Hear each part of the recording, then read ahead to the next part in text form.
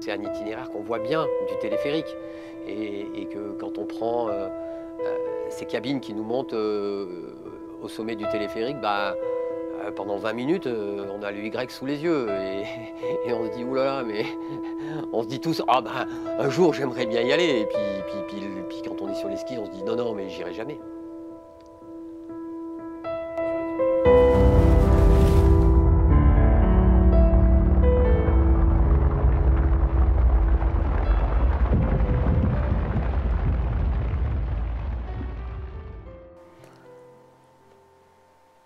My honest opinion? Your honest opinions. Well, it's a cool idea. It's very optimistic. And maybe it plays out, but if it doesn't, maybe there's another story that's going to get told. But I think it's cool to see his energy. I used to be way into proposing projects and trying to make movies, and he's young in his career right now, and it's something fun for him to do, and I'm glad to be a part of it. Comme c'est un truc que tu vois depuis que tu es tout petit quand tu prends les bennes aux télé, tu te mets à l'imaginer le skier forcément au bout d'un moment. Mais c'est tellement inaccessible à l'époque, quand les premières fois où tu le vois, que voilà, ça devient un rêve. The project is ambitious. There's so many things that have to come together.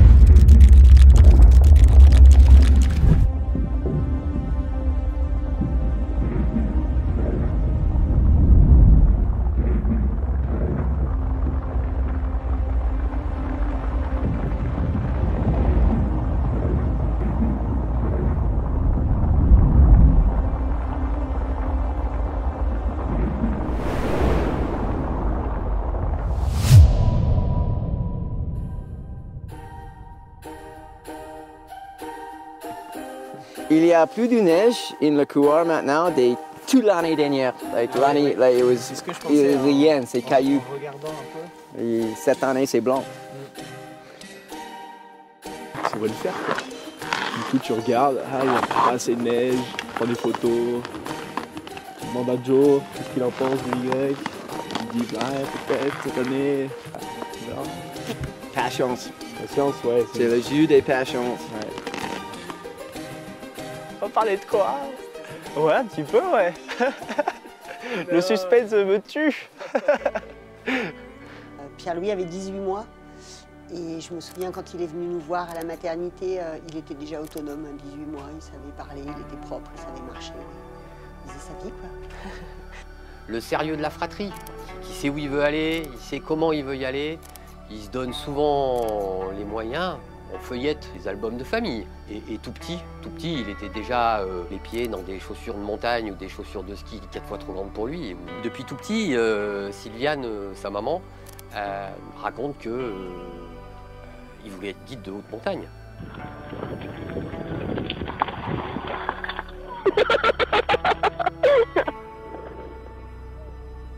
Oh, geez.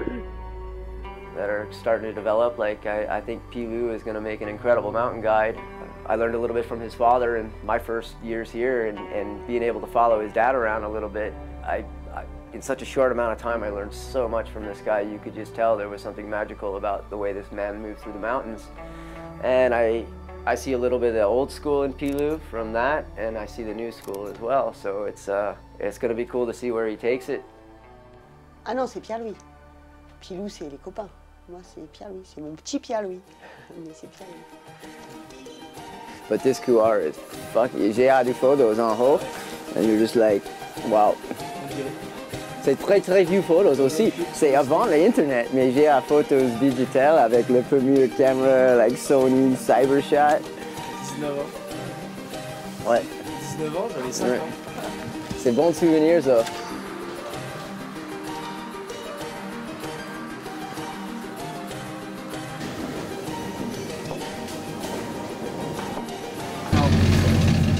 J'ai Baudrier, les épaules, j'ai le bison.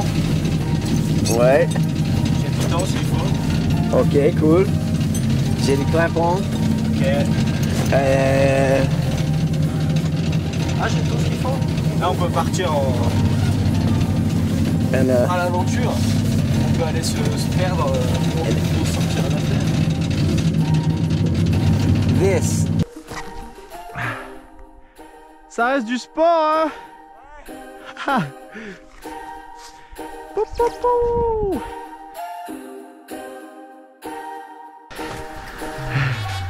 Bravo mec.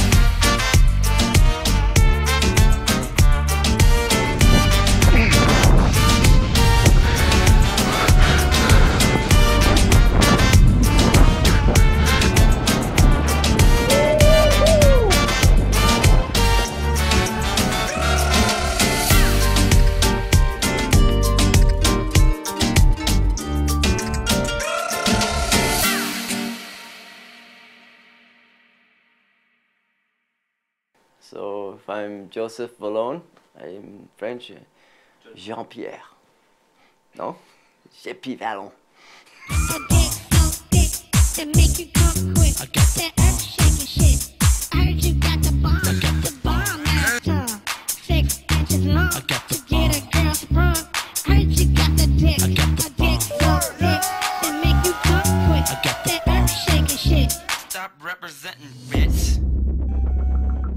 Comment je pourrais présenter Joe Vallonne?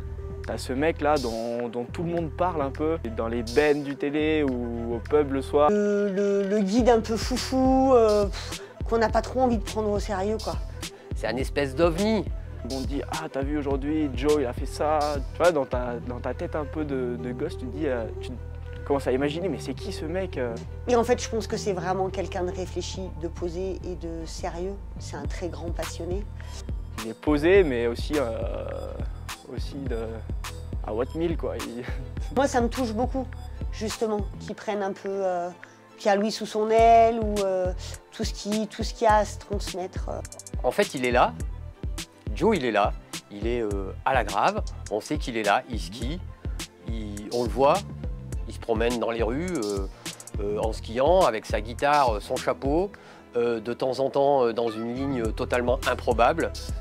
Et en fait, c'est comme s'il était multifacette, ce garçon. Et il est à la fois un peu une espèce de saltimbanque du domaine et à la fois un extraordinaire skieur qui est capable de skier des lignes extrêmement engagées.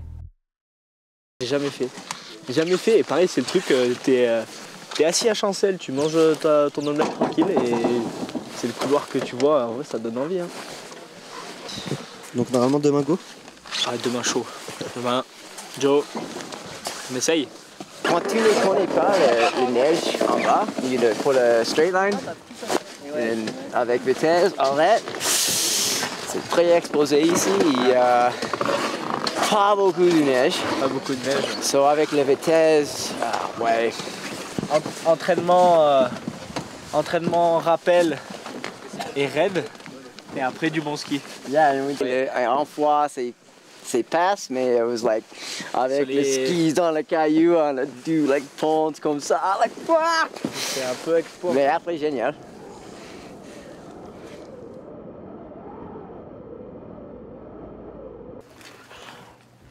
Look at my new skis. Oh wow! You see my new skis? Wow! Whoa! Look at that. You like the color? Look at that. 108. Wow! Bah, c'est parfait pour le grave. Correct.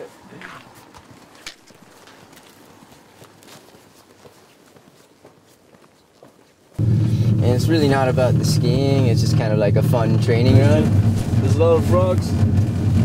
Not Dynastar. Too much sun.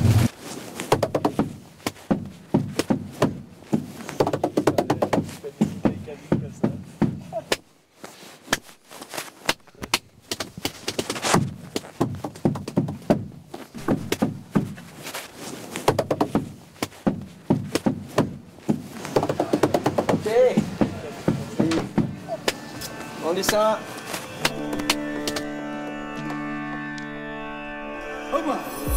This one? I think that's at the top, no? I don't remember climbing like this, but Ouais. okay. C'est le spot, c'est mieux. Voilà.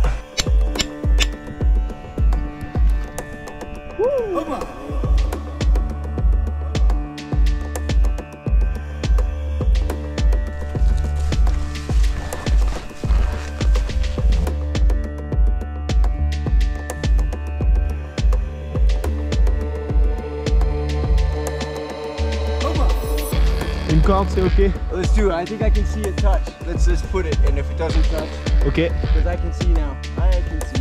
Ok. Yeah, let's do yours. Ok. One.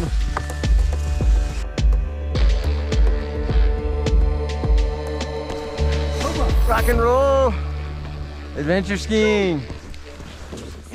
You like the taste of the rope, man? Monde silencieux, gros yeux violets, et la toile levée du soleil. Se balade dans les rues de Paris, imagine son amour, mort des anges, une danse, c'est la femme mordue sa vie. Se balade dans les rues de Paris, imagine son amour, mort des gens, une danse, c'est la femme mordue sa vie, c'est la femme mordue sa vie.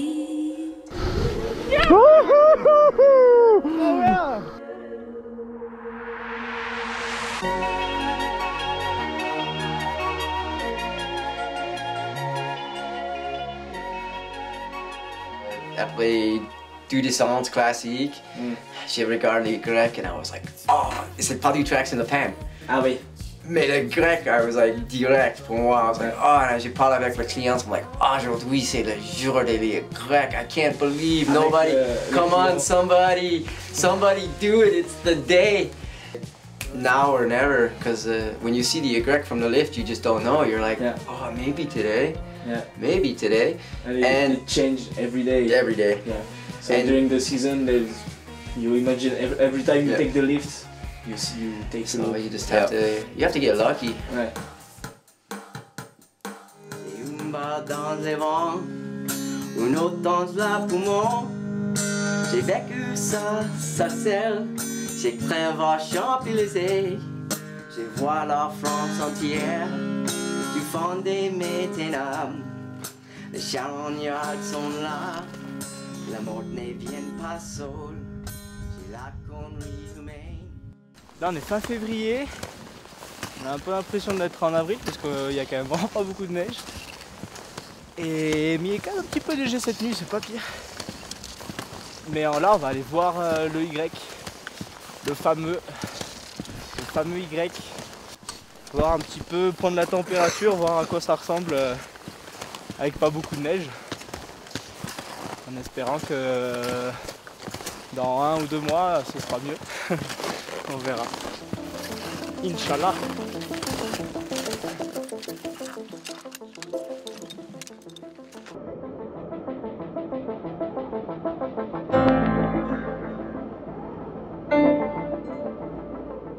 Là. Voilà, ça donne pas envie, hein. You're gonna need the traverse to be without rope.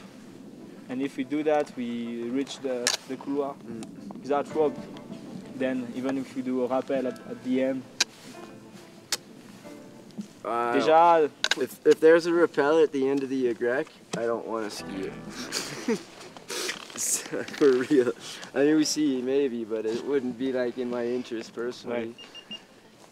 le premier. Ça va être la première fois que j'ai usé le corde. Corde, ouais. Ou peut-être c'est l'histoire de la ligne maintenant. Pour le 30e. Ouais, peut-être c'est l'histoire de la ligne. C'est comme... C'est obligé maintenant. Ouais. Si la traversée elle est comme ça, on peut pas le faire. C'est quelque chose qui est difficilement envisageable de skier. Si on y va aujourd'hui, par exemple, on se dit mais non, mais là, il n'y a aucun intérêt d'aller skier ça. Et puis de temps en temps, conditions météo particulières, vent, neige un peu humide en altitude, permettent de coller la neige un peu à ce rocher qui est très raide. Hein. Et certains skieurs, à des périodes très particulières, c'est assez court dans l'année, hein, se lancent dans cette grande aventure qui est de skier le Y. Et je redis, hein, c'est vraiment une pente qui se skie pas souvent, vraiment pas souvent. Le Y, c'est... si tu écoutes les gens il y a 30 ans, 20-30 ans, c'était une manière de descendre un peu. C'est un couloir sympa, avec plein de neige. Tu vois, les photos d'il y a 20 ans, c'était couloir raide, mais assez accessible. Et là, plus les années passent, retrait glaciaire et tout, plus le Y, c'est le truc qui se skie plus tous les ans, quoi. You kidding me, man? Yeah, that's an understatement. So, yeah, the mountain has changed drastically since I've been coming here. A little over 20 years now. And when I first arrived, I mean, the ice was still down in the moraine. It was still in zone interdite. And now it's just doing this. And so it's getting flatter and lower and deeper. And there's just so much more rock coming out of the... And I'd have to say, I think, out of all the times I've done it, I'd say 50% of the time, even when there's a lot of snow in there, I still hit a rock somewhere, like when you least expect it. The couloir itself is kind of like 3 little, like... That's what's changed. If you really want me to get into what's changed, fucking SATA, Alpe d'Huez, Les Deux Alpes, Le Grave on the same fucking jacket. Kidding, cut. Je demande la question à Siri. Excusez-moi. Siri, will it ever snow again in Le Grave? Siri? She doesn't want to answer. That doesn't sound good. Ouais les gars, je viens d'avoir Joe au hôtel et apparemment les conditions pour demain c'est pas pire. But there's no snow. We have like a worse snowpack.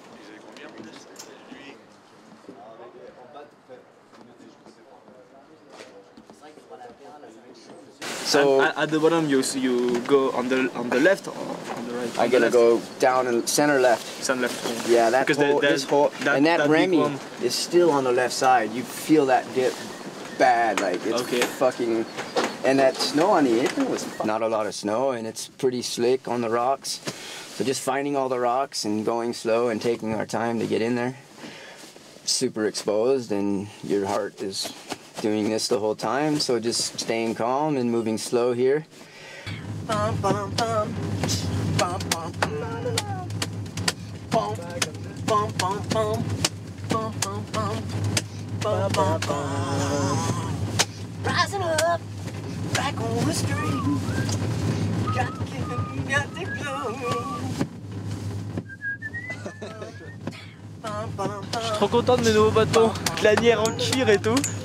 Avec ça, je vais te dire, le Y n'a qu'à bien se te dire. Ah oui, bah j'imagine. Enjoy, à tout à l'heure. À bientôt.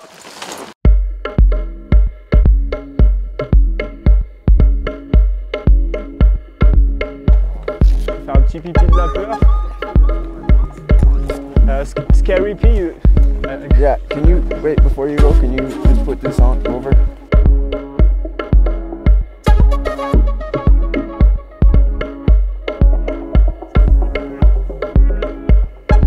Join you.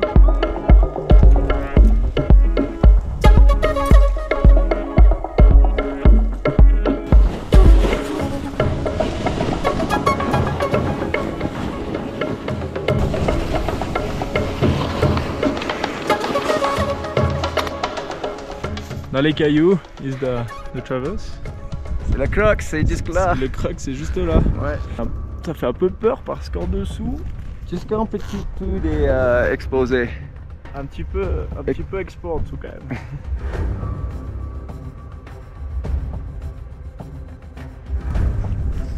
Super Joe. Super mec.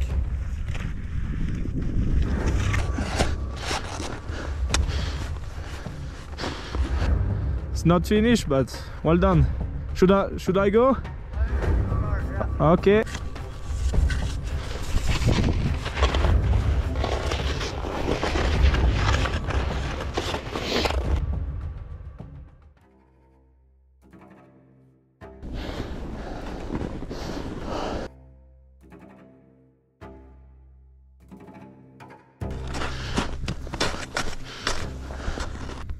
Voilà, on est en plein dedans.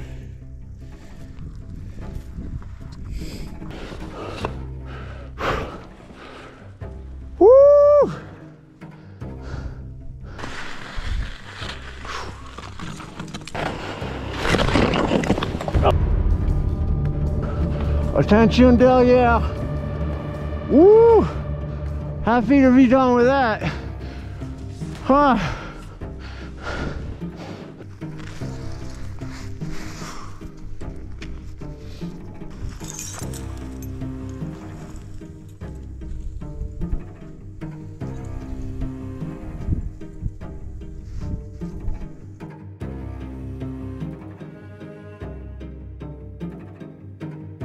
Ok. C'est pas tous les jours qu'on skie le Y.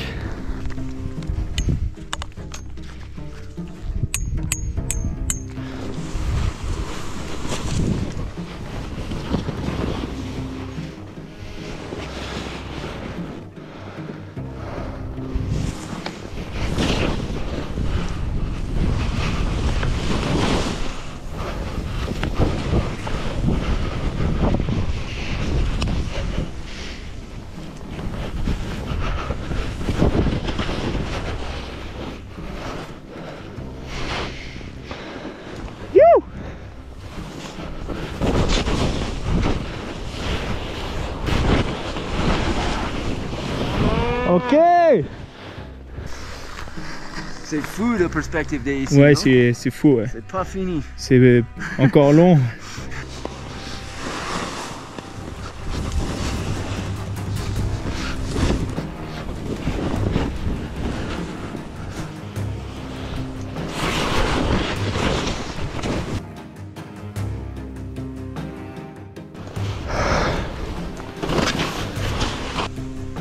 Attention.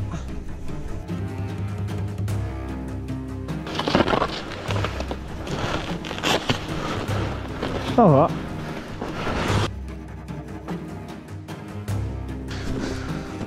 Okay, I'm gonna keep moving because this part sucks.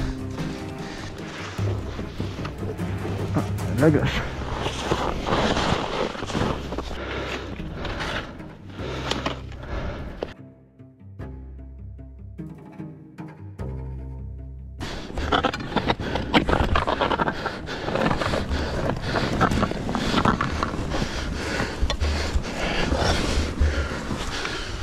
Woo!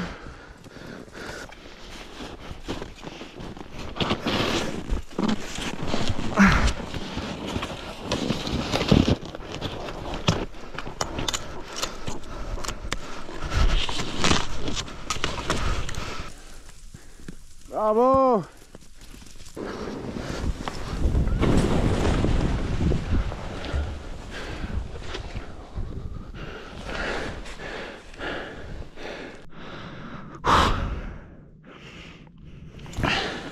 Ok, 1, 2, 3, ok.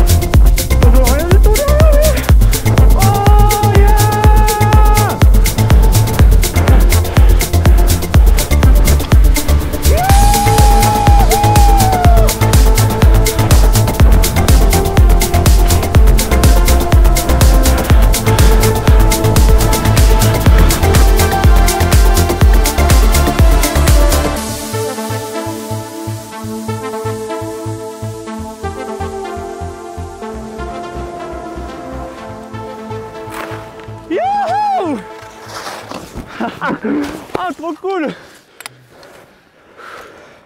Y'a un mec! Ouais! Yes! Ah putain, trop bon! Yes! I'm too old for this shit, man. Rock me, mama, like a southbound train. Hey, hey, mama, rock me. I'm walking through the South, I don't wanna know. Caught a trucker right, I feel he had a nice long dope. He's a headed west to the Cumberland Gap, or Johnson City, or Tennessee. And I gotta get a move on, I'm fit for the sun. A baby's calling my name and I know that she's the one. And if I die early, at least I will die free.